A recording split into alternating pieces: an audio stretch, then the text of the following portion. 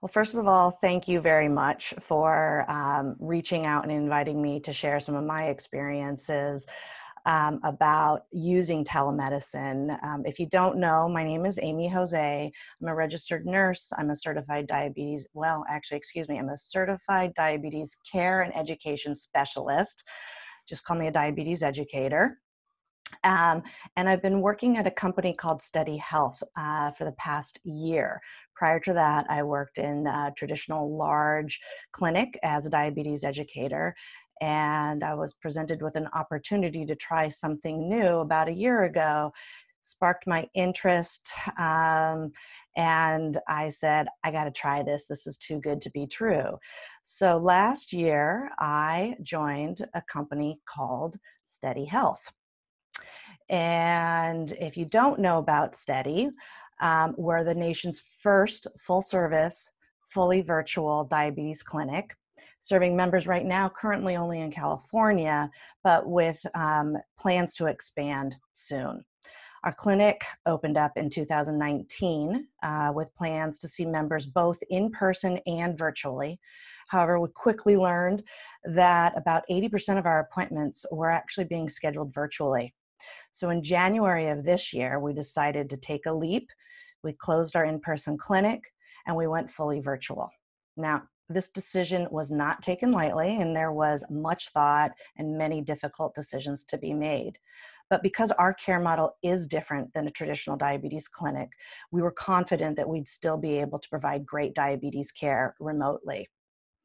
Now, at Steady, we combined the power of CGM, or continuous glucose monitoring, a proprietary data aggregation platform to Steady Health, with an understanding that communication outside a scheduled visit is just as important as the scheduled visit time itself. This new care model has us work alongside a patient continuously to help get blood sugars in control. So how exactly do we do this? Well, we provide all of our care over video and messaging while accessing member data remotely. So not only do we just review blood glucose data from CGM, but we actually review medications, meal photos, physical activity, and all of this, again, is through our proprietary platform that I just mentioned.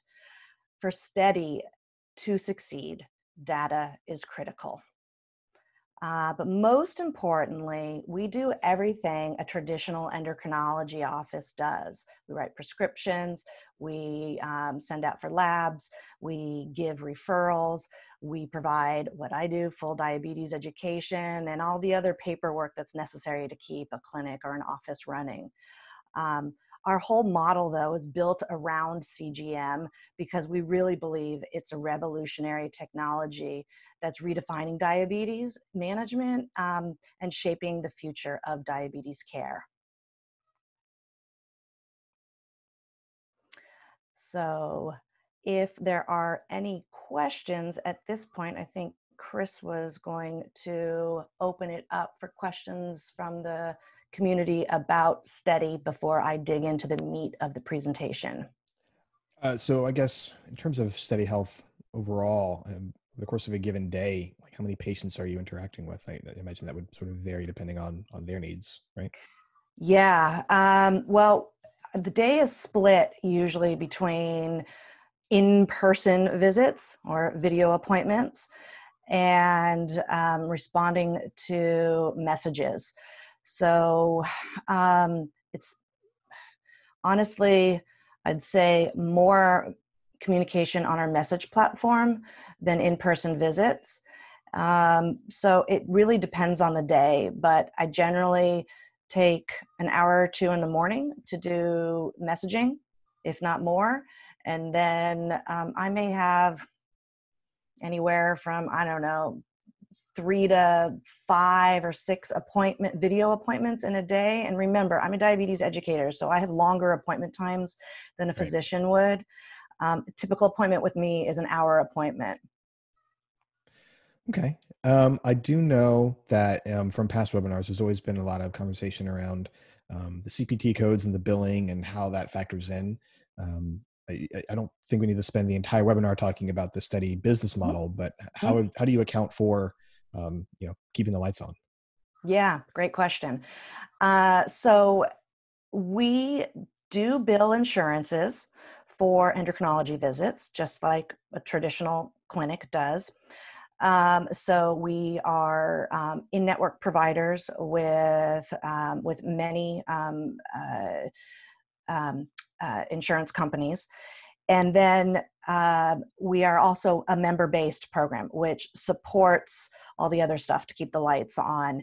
And it's a small $60 a month membership fee that allows any member full access from 9 to 5 Right. to the endocrinologist, Dr. Calvin Wu, and myself and our member care coordinator.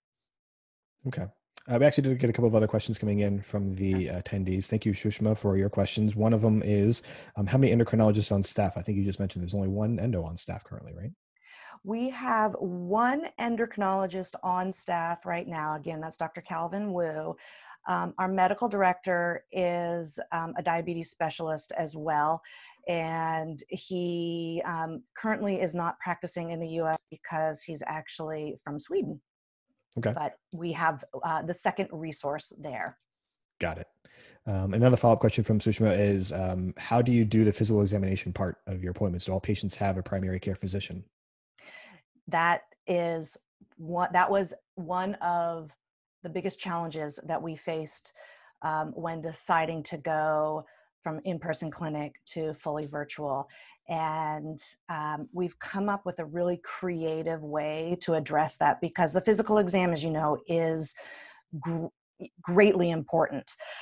What we've done is partnered with primary care physicians, and all members are required to have a primary care physician that they see at a minimum once a year to perform those necessary in-person exams. So the foot exam, the whatever the other exams are that we're going to need to have physical documentation from.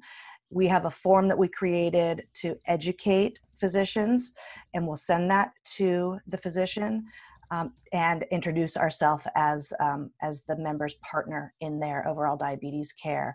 And we Okay. receive those back signed and fully filled out and documented, that goes back into the patient's chart. Cool. I think that's it for questions right now. So we can carry on with the rest of the slides, and we'll pop back in as the other questions show up. Great.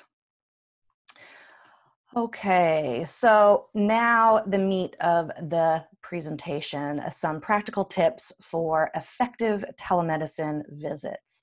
Now, I mentioned that I joined Steady Health a year ago, and over the last year, I have been challenged in more ways than I ever expected. Learning to give great care over a screen has definitely proven to be challenging on many fronts. But my hope today is to share some learnings, some failures, and to make your transition smoother. I want you and your patients to be emotionally prepared for this care transition. But more specifically, let's discuss how we're going to successfully move from behind the desk or an exam room to behind a monitor. And I want to get you giving great diabetes care, the care that you're used to giving. So you're not at the wrong webinar. You're at the correct webinar. That does say match, and that is match.com. If you're old enough, think back to 1995. Where were you? What were you striving for in your career? What, were you single? Were you sick of going to bars to meet people? Or was your mom still setting up you on dates? Well, if so, you were probably searching for a better way to meet a partner. Enter match.com. We all say, what? No way. This is a crazy idea. It'll never work. We said it, but guess what? We were all wrong. And match.com has transformed how strangers now meet and build relationships. There's no denying that. So fast forward now to 2020 and enter telemedicine, the match.com of healthcare. If you think about it, there are so many similarities. The first, courtship, right? It's a concept as old as time. It's not only critical for finding a mate, but it's critical for healthcare. Because really, who wants to share intimate details about their diabetes with someone they just don't connect with? The other similarity is that the concept in itself is crazy, right? It's questionable, it's intriguing, it's highly skeptical, but it's 100% doable. This really is just a new approach to an old problem with similar goals. Now at Steady, we connect with our members remotely, emotionally, but all with the power of data. And we meet our patients where they are and with their unique challenges. So now that we're kind of talking about dating, relationship building, let's discuss some rules of engagement for telehealth. And while I'm being a little facetious, I'm being very serious at the same time with all of this input. And these are learnings that I have gained along the way that are not talked about a lot, but I do think are important to share. So the first one, again, when you're in your courtship, is don't be a creep. Seriously, eye contact is important. And you want your patient looking at you, not somebody else. So you need to look them in the eye as well, or in the camera, which is challenging. It's not a comfortable, natural place for people to be. But if you're unable to look in the camera, explain that to your patient. Let them know where your eyes are going. Right now, I'm looking at my other screen that has your data on it. That's why I'm not looking at you. Members want to know that you're paying attention to them. And if my eyes move away from the screen, I want them to know that I'm still concentrating on them. The next thing, in order to have a great engagement, is to be honest.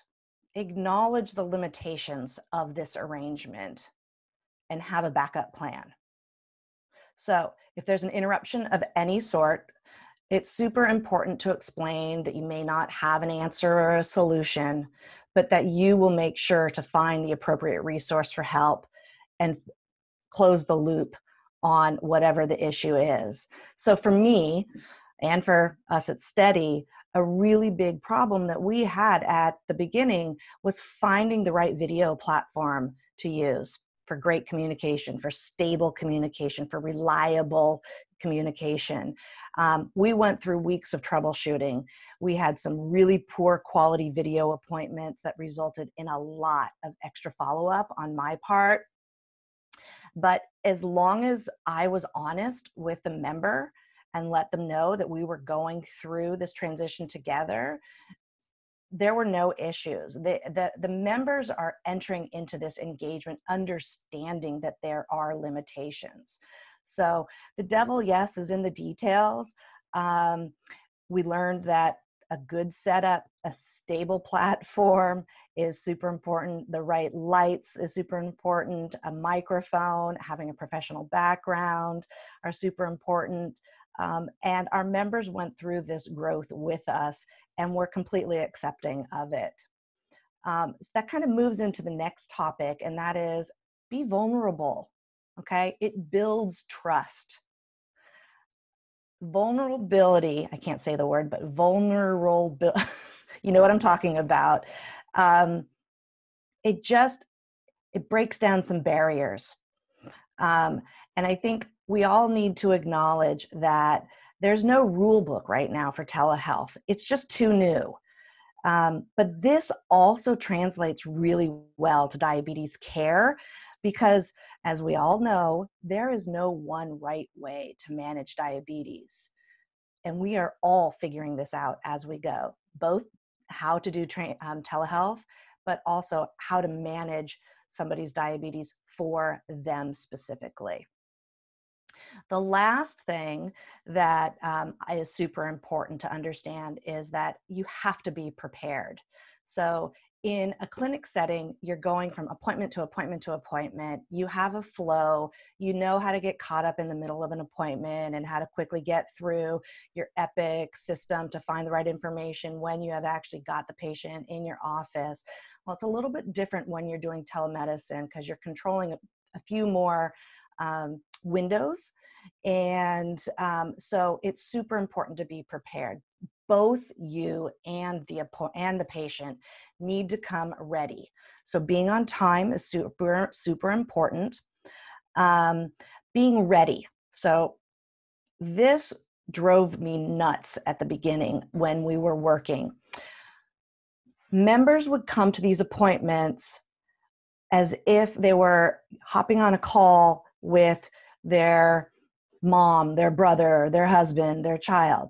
And they would be on the call in the kitchen, making their dinner, not focused. They don't have their data handy or their notes ready or available. The best one was when we had a gentleman who, great individual, but so unfocused. And it was really hard to have that appointment. So unfocused that he was late to the appointment. We still continued. We shouldn't have, but we still continued. And then he needed to get into his car and go pick up his daughter at wherever he was going to pick her up at. At that point, I had to ask this gentleman to reschedule. It's not safe. Like, I don't want to be having a very important discussion with somebody about their health if they're not fully 100% vested in the call. So we asked the gentleman to reschedule. Not a problem at all. And that's a great thing about telehealth, is that rescheduling isn't a huge deal with telehealth. You don't have to take the extra time out of your day to, leave the office, to drive to the physician's office, to find the parking, to find your way through the clinic, to sit and wait, to hope that the doctor's on time. It's just, yeah, sure, no problem. Go online, quickly find the appointment time that's going to work best for you when you're focused and ready. So being prepared is super important, and it's important for the members to understand that. So I have no problem telling people, it doesn't look like now's the best time. Let's reschedule this. Let's just hop back on another call another time. There are a couple things that I want to share that are not necessarily unique to telehealth, but I have found that it's super important and helpful to reiterate in this new form of communication. And that is to just remind your patients that this new space that we're engaging in, it's still a judgment-free zone. Okay. In these four walls, so to speak, information is information, and there's no judging allowed. It's information so we can help you lead a better life. The other thing that I like to let people know and remind them is that negotiation and discussion are encouraged. It's kind of awkward moving from behind a desk to behind a computer and not having that physical contact with somebody. And so sometimes discussions are a little bit awkward and stale at the beginning. So just reminding people that it's, discussions is encouraged, and negotiation. It's all about negotiation with diabetes, because like I said earlier, there's no one way to do diabetes. Question related to that, Amy. Mm-hmm. As it relates to sort of getting new members, new patients prepared for their first telemedicine appointment, how much sort of expectation management do you do via text or email versus how much time do you spend at the beginning of your first appointment, sort of laying out the ground rules of like, okay, like I have a 2-monitor setup, like explaining like why you might not be looking at the camera, explaining, being open and honest, like how much of that is Yeah. set in messages beforehand versus just an actual, face-to-face virtually conversation to sort of get them on the same page in terms of what you're looking to accomplish and what their expectations should be too. Yeah, no, that's actually a really good question. And it's because by the time a member has a visit with me, they've already been in communication with both our member coordinator, who is getting them set up for that first appointment, and the endocrinologist. So at Steady Health, we have very specific care model where once we get a member signed up and set up with our app, with understanding how to do data logging, meal logging, they go through, they have their initial appointment with Dr. Wu, and there's a lot of introduction discussion in that initial appointment with Dr. Wu about who Steady Health is, how Steady Health works, how this will work, this communication. And then they actually spend a full week of what we call tracking, and that is doing very intense logging through our app of meals, exercise, medications. And for that week, that member is having a very intense communication relationship with Calvin, with Dr. Wu, through our messaging platform. And so they get a lot of experience with how Steady is set up in that first week. At the end of the tracking period, Dr. Wu and the member have what we call a tracking review appointment, where he actually comes back, has a one-on-one appointment with each member, and presents a full slide deck to that member of what insights he has learned and what recommendations he has specifically for that member and that member's diabetes, and then sort of passes the buck for the patient to start working with me. So by the time the members come to see me, they've already had a lot of interaction and understand how the Steady model works. Okay. As you're talking about this process now, it sounds like, from my perspective, at least, a pretty well-tuned process. How long did it take for you all to sort of identify that this was the way forward in terms of that initial appointment setting? Like, here's how long we need that like first intensive period to go in terms of like getting the patients used to the Steady Health experience. Like, how long did it take to sort of complete their transition into the Steady Health approach of things? Well, you got to remember, we're a startup. We're small, we're nimble, and we can make decisions and changes really quickly, which I understand that most of the people that are listening to this right now are not in that situation and are on a cruise ship and trying to steer a cruise ship in open waters. So it's very challenging. I understand that. Honestly, that's one of the reasons that Steady intrigued me, was because I wanted to see these changes happen, and you can't do that very easily, or at least in the excuse me, at the clinic that I was at prior, it was challenging. Everybody understood it and wanted it, but just physically make it happen was challenging. It can be done. It can be done. I believe that. But we went through, probably in the time that I was there, and I was not the first clinical hire, 3 full iterations of our care model, and trying to perfect what was the right balance of appointments, who should be in the appointment, how do we follow up, until we came to this care model. Interesting. Yeah. Okay. And we gave each rendition a couple of months. Okay. So and there was a lot of review afterwards of what's working and what's not working. We did a lot of with the members' approval. We did a lot of recording and listening to our appointments and evaluating the appointments. Mm-hmm. We also did member interviews to see how the member felt the appointment was. So it wasn't just a one-sided experience and decision. Yeah. One more question before I let you get back to your stuff. And this is a question from Jack, and I swear it's not a plant. Does Steady also utilize Tidepool for uploading data? If uploaded ahead of time with good preparation, can you then review Tidepool results during the appointment? Absolutely. That's exactly what we do, actually. So our proprietary background data platform that I briefly mentioned at the beginning collects everything except pump data right now. That's the one thing that we're still building, is integration of pump data. So we have a large amount of members who are utilizing pumps. And the best way that we have right now and that we're most comfortable using is having members with pumps, build a Tidepool account and share their data with us. And that's exactly what we do. And we'll have them upload prior to an appointment, but also in between appointments if I'm having communication with them, and I'll get to that at the end of the presentation. I do a lot of Tidepool reviewing, data reviewing, a lot. I will take screen grabs of trends and mark them up and send them back to the member so they see exactly what I'm seeing and understand why I am making a recommendation. So it's a very powerful tool for us. Alrighty.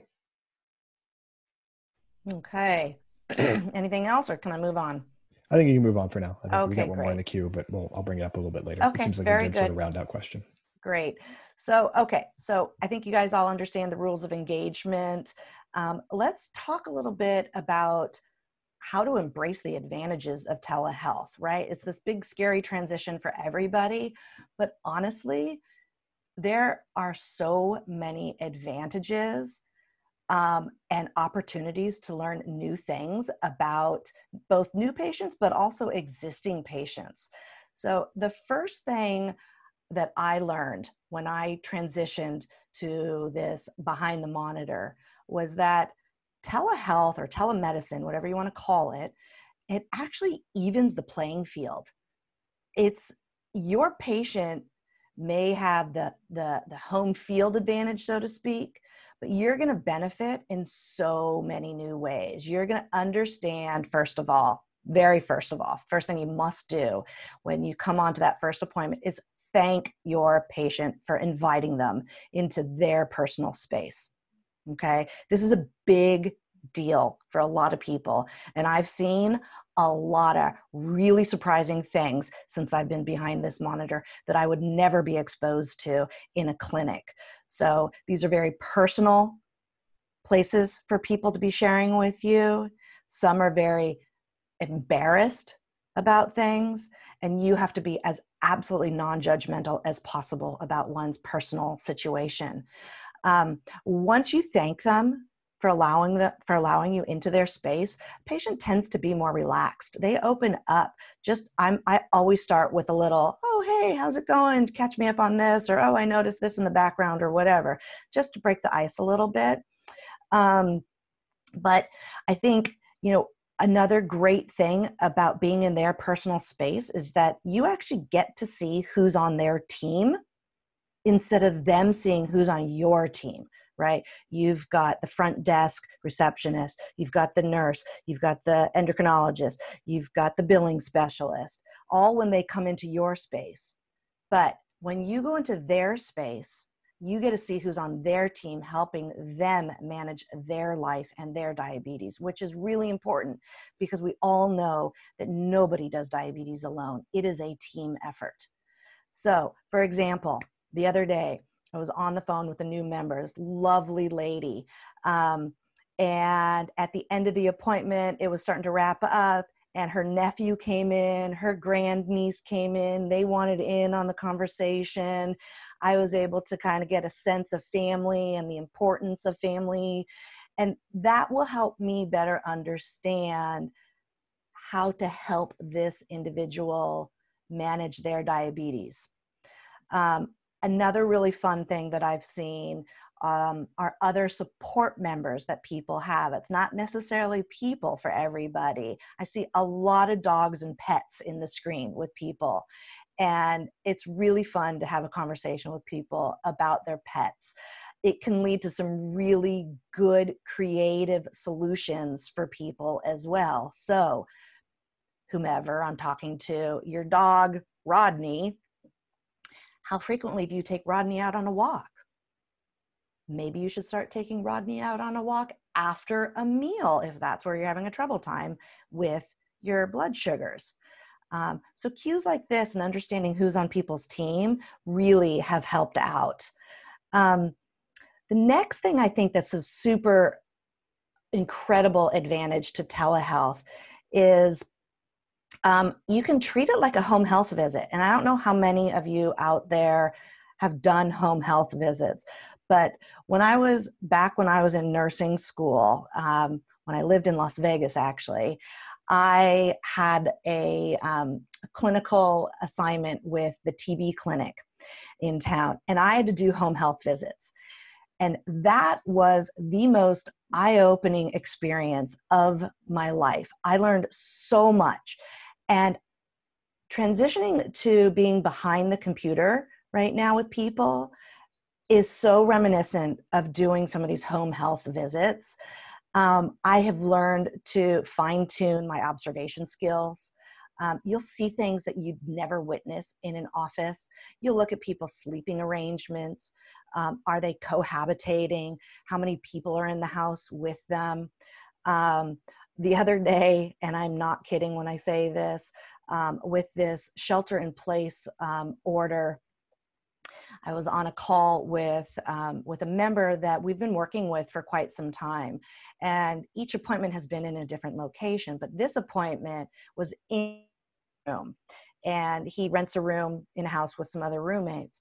It was 3 o'clock in the afternoon, and we were catching up. And all of a sudden, I saw this nice, lovely liqueur bottle come across the screen and pour.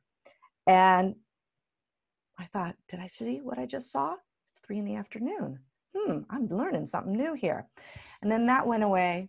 And then a second later, I see come across the other side of the screen, the soda bottle to make the mixer.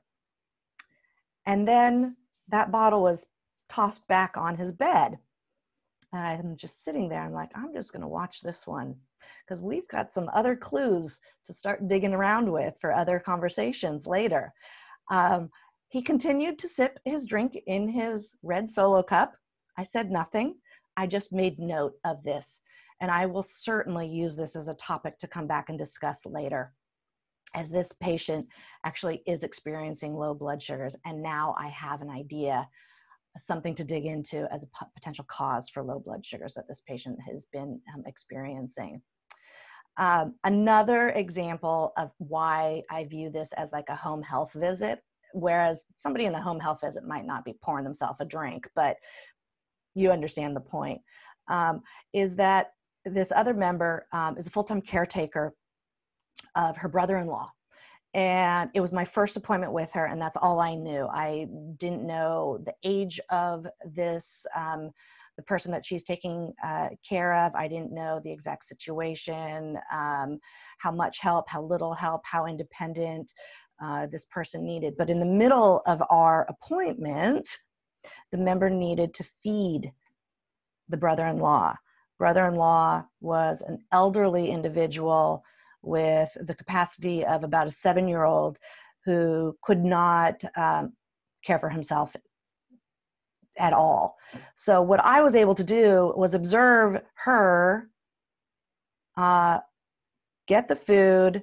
I was able to see exactly what she was feeding the brother-in-law and make some mental notes about meal preparation habits and what her daily routine is like.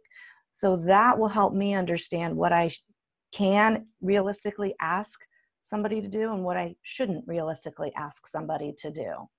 So home health visit, think home health visit. The next really great advantage of telehealth is just like in real estate, right? They all say location, location, location. Well, you can learn so much, as I've already shared with you, from somebody's surroundings.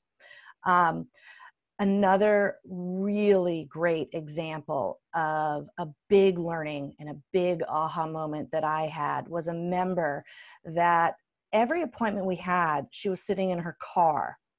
And she, at the beginning, told me that that was the only place that she had any privacy for our appointments. Completely understandable, that's fine. Well, as our appointments went on and we started broaching upon the topic of meals and eating and cooking and where she's getting her meals and me reviewing her food logs, I asked her if she cooks very much. And she said, no, it's challenging for her to cook. And everything just opened up. It was amazing what I learned.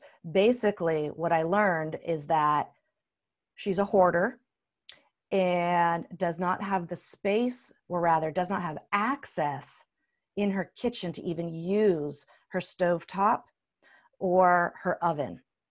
So she eats out every meal, and she eats either at work or in her car because there's no comfortable place for her to be in her home. So as heartbreaking as that was to hear, I knew I had to completely change my approach to how I was going to work with her on her meal planning habits. And of course, I thanked her for sharing that with me, because that was not something easy to share. Another thing that is super great about telehealth are the support services that you can have using remote communication. So I mentioned earlier that we will record appointments with patients with their approval. And I'll do that even for one-on-one appointments, so I can go back and review and see and just assess my own skill set. But there's translation services that are easily accessible and are a simple addition to many video services. We also used to have a scribing service, and that was great at the beginning. When our first appointments, we could completely focus on the member, knowing that we had a scribe in the background listening in and taking notes. We didn't have to focus and worry about, am I getting all the notes in? Am I getting all the notes in? And everybody knows how hard and difficult that is. So scribing services are fantastic use support for telehealth. The last thing that I want to talk about with telehealth is that you can get so creative, so creative with being behind a monitor. One of the more fun things that I have done with people that I'd never be able to do in a clinic setting is to do kitchen tours, right?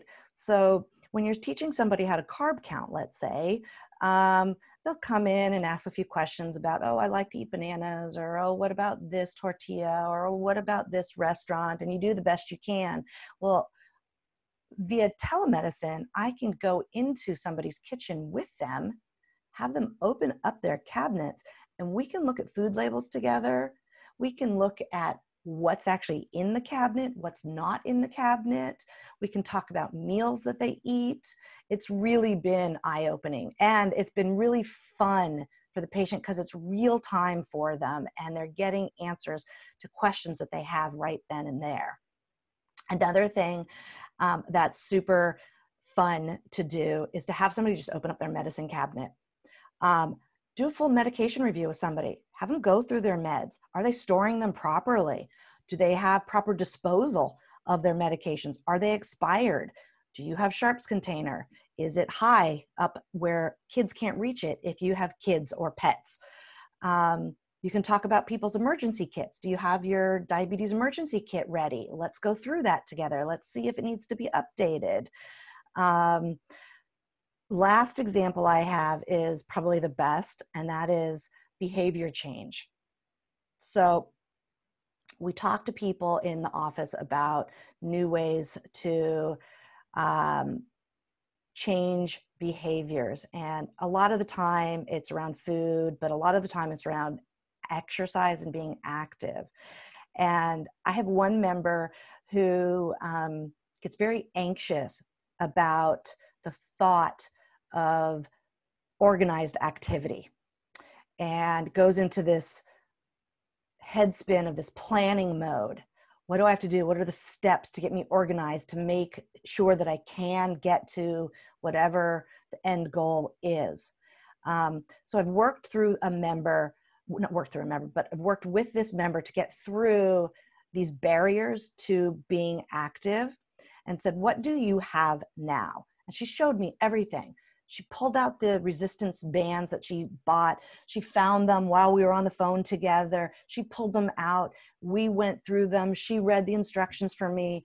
We decided what color bands equaled what resistance, where to start, and decided that the goal wasn't to use resistance bands for 10 minutes a day. The goal was to have those resistance bands out and viewable for that member to use whenever she saw them. So that at the end of the appointment was a huge win for both of us. I had no idea how difficult it would be for her to find those resistance bands, or to even that she didn't know how to use them.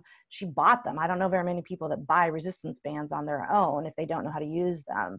So we put together a goal that those were going to be on her nightstand, and when she was relaxing in bed, she would just pull out those resistance bands and do some arm, pulls or whatever she wanted to do, and just be active.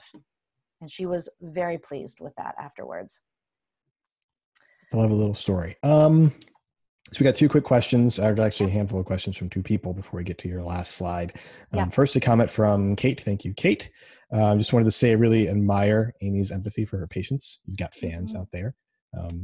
I also admire your empathy for your patients. It's been really inspiring to be part of this webinar. So thank you for sharing all of this, and for your patients and members sharing their story with you to share. I love my member patients. There's a lot of sharing going on right now. I feel really good about what's taking place here in the webinar. And Shushma's got a couple of other questions for you. I'm going to throw them out to you and you can answer as you see fit. How many members do you have? Are they mostly type 1, or do you have any type 2 patients? And also, what do members like best about the Steady Health model? Wow. Okay.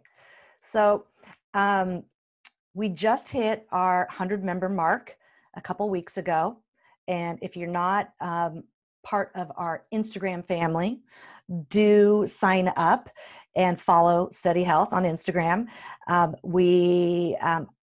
Nilu, one of our clinic members, or not members, but clinic employees, our member guide, actually, she manages our Instagram account and does a great job of keeping people updated on everything and some really fun stuff. But she just posted about our 100th member a couple weeks ago. So that was a big milestone for us. And we're still growing. And actually with this whole shelter in place and transition of care to telemedicine, we've seen quite a large uptake in consult calls and memberships. So we started seeing mostly type 1. Our founder has type 1 himself. And so the model just sort of geared toward his own experience and what he was hoping to gain out of creating a new way of providing diabetes care. But honestly, we have just as many type 2. We see gestational diabetes. We see pre-diabetes. We actually see the full gamut. But mostly, I would say percentage-wise, type 1 right now.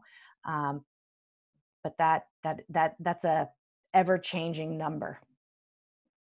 And in terms of, and I guess, so I know you mentioned that part of the sort of evaluation process is talking with your members about what they like and don't like. So in terms of their feedback, what have you learned most from those sort of feedback opportunity sessions with them? Yeah, I think what they most like is the access to communication. They do not have to wait for that 3-month follow-up visit with their endo, or even a 2-week follow-up with their diabetes educator. In between appointments, and this actually is a perfect lead into my next slide, which is, how do you keep that conversation going? It's huge for our members. They can reach out via our message platform and ask a question at any time of the day, leave a message for us, and whoever it's directed to will return that message very quickly during business hours. So that is certainly one of the advantages. We don't have a long lead time for scheduling a video appointment right now either. So that hopefully won't change as we grow, but you can get a next day appointment if you need to, most likely with myself or Dr. Wu. So that's a great advantage right now. But everybody knows as clinics grow, appointment lead time shift, but we really have a goal of keeping those lead times very small and tight so people can get in. One of the probably the most common disadvantage is it's just that startup to getting connected with your technology to,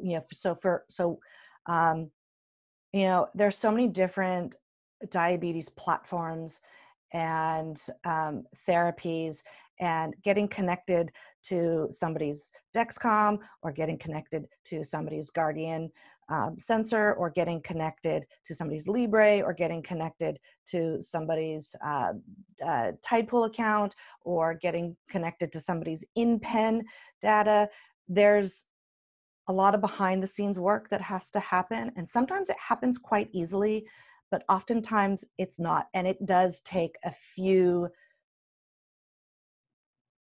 it takes a little bit of effort for, I'm going to say, about 20% of the people that we work with. We have to do a little bit more hand-holding than we probably had hoped to do. So that's an evolving thing, but it's important to have that support. And we know it's not perfect. Yeah. Well, I mean, if there are problems with Tidepool, please let me know. I do, Christopher. This is true. Fun fact for all you attendees out there, Aimée actually has my cell phone number. She has called me a couple of times whenever there are very specific issues. That's the level of support that we can provide. I just try not to give myself a number out to all of the Tidepool clinicians out there. That said, I guess to you calling me directly, continuing the conversation, I do want to make sure we cover the last bit of your presentation before we get to the last of these slides. Yeah, so I think the last bit of information that I want to share here is, and that I'm going to talk about some things that are very specific to Steady Health, but I think anybody who is starting to do telehealth, telemedicine really needs to think about how to incorporate keeping the conversation going in between those appointments more. It is critical. It is critical to keep people engaged. So I mentioned earlier at the beginning that at Steady, we view what happens between those visits as important as what happens during a visit. And our goal really is to be able to share more vividly. And we do this through the data we collect, right? So the data that we collect is not only blood glucose data, but I showed you earlier a screen grab of our app where members can take images of the food that they're eating, that they can log their medication, that they can make notes and say, I had a bad day, I had a good day. I don't like using those words. I had a challenging day. I had a really successful day, whatever the case may be. It's very similar actually to how people can do logging on Tidepool, but it's just one less tool to have to use. Our messaging platform really is a lightweight tool to support that continued communication. And through that messaging platform, we've created some really simple and some not so simple messages to share with members, both proactively and regularly.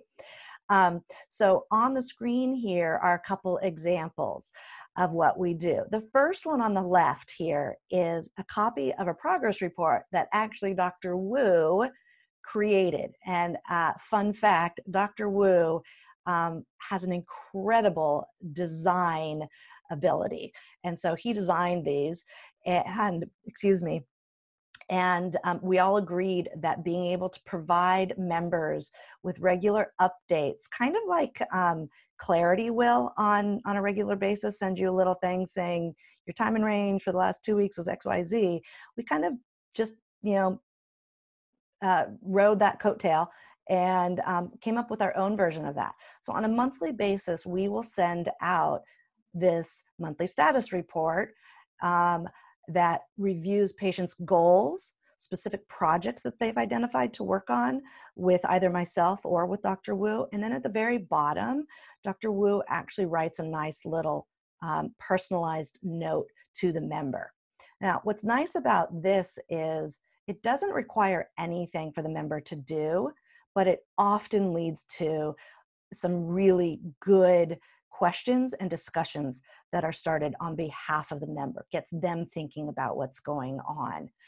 The other thing that we do is we have something that we call an intervention threshold at Steady, where when members first come on board, we ask them if they would like a little reminder if their time in range drops below a certain percentage of time.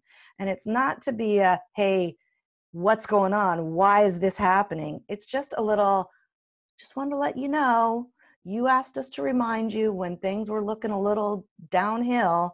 We see that. Or, and that's where we might send out this for the past 2 weeks, your time in range was below your lower limit. Let us know if you need help.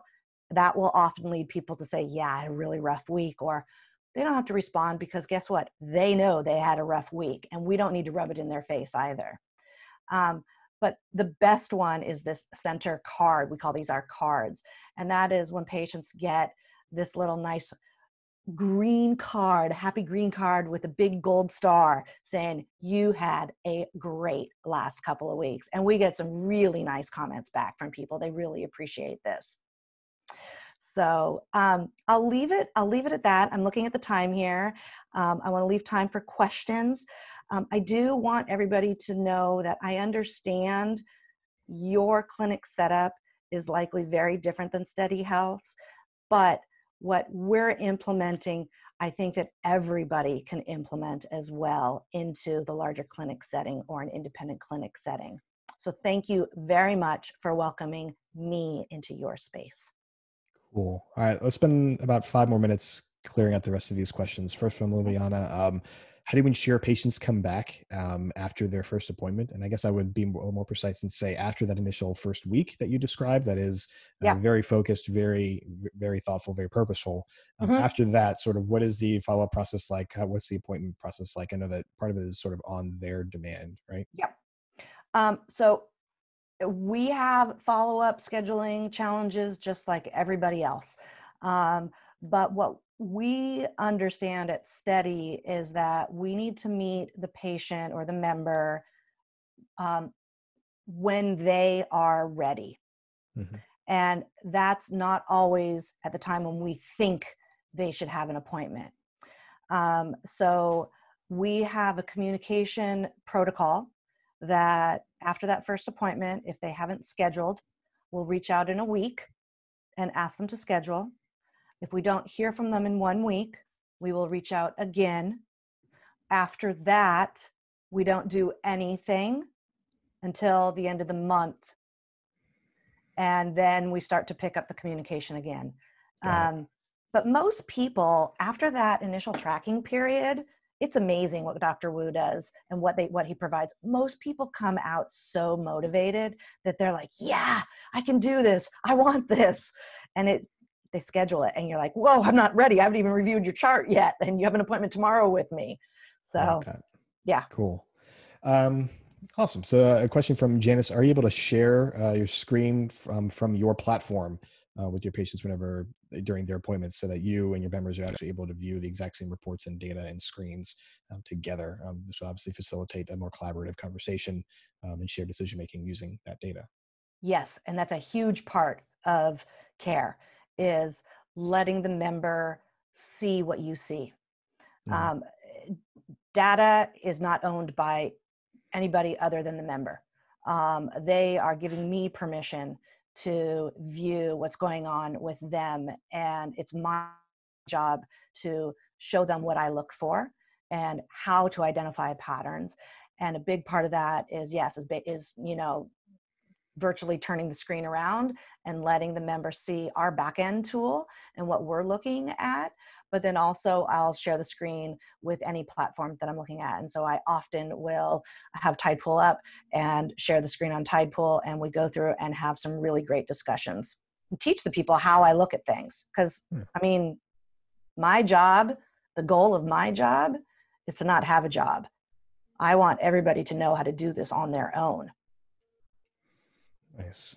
So on that point, I think there's just a couple more comments here. One from Christy. Thank you, Christy. Very inspired by this as someone who's encouraging our clients to use telemedicine platforms and how to find how helpful and empowering they are. So all these comments I'm about to read are all just kudos to you. So this is going to be a nice little Aimée love fest to close out the rest of this presentation. Can I give a virtual hug? This is the hardest part about doing telemedicine. You can't So give, you got you're that right. one. Yeah. So a comment from Shushma. Very much enjoyed the presentation. Aimée, thank you. I love the practical tips to engage patients. Loved your enthusiasm. Again, we're just going to see if we can get you to blush by the end of this thing. Here's a comment from Jack. Kudos to both you and Christopher. Well, that's me. It's awkward. But yeah, I've been seeing Aimée for almost 10 years. And her steady health transition has been a great continuation. Thoroughly enjoy the participation and help that you give all of us PWD folks. Keep up the good work. All the best, Jack. I love you, Smiling Jack. And one last comment from Joe. Just thank you, Aimée, for a great information and presentation. Yeah, I guess my final question, we got 60 seconds, is there anything that you miss about the in-person experience? Like we spent this past hour talking about the opportunities and advantages of telemedicine, of the virtual visit. Those are all fantastic things, but is there anything that you do miss about the in-person experience? Yeah, absolutely. I'm a nurse, and we learn in nursing school that human touch it can do so much. Just putting your hand on somebody's shoulder when they're struggling, just moving your chair and sitting beside them. I can't do that, and it's hard. It's really hard. Yeah. The other thing that is very challenging for me, especially now being at home, this is my home office, is not having the coworkers to collaborate with, and just yell around the corner and say, "Hey, Sabrina," or "Hey, Ruth," like, "What about this? Oh my gosh." That's challenging for me. I'm a verbal communicator, and being able to talk with other people and work through challenges and situations is how I do things best. And that has changed completely for me. So I've had to learn a lot of new techniques for reaching out for help and support. Yeah. So to that end, going to go. Thank you, Aimée. Again, as a reminder, everybody else out there, tidepool.org/telemedicine. That is your one-stop shop for all telemedicine-focused resources. As we continue to put out new stuff, that'll be the place for all of you out there to go. And again, when in doubt, support at tidepool.org. If you have a question, if your patients have questions, if you as a person with diabetes have questions about Tidepool, send an email there. That's the first place to start, and we will help you out. That has been it for these practical tips for effective telemedicine. I'm going to stop the screen share one last time, wave to this webcam on top of my monitor, and thank you all for attending. Thank you, everybody, for coming. Webinar. Have a great day, everybody. Thanks, Christopher.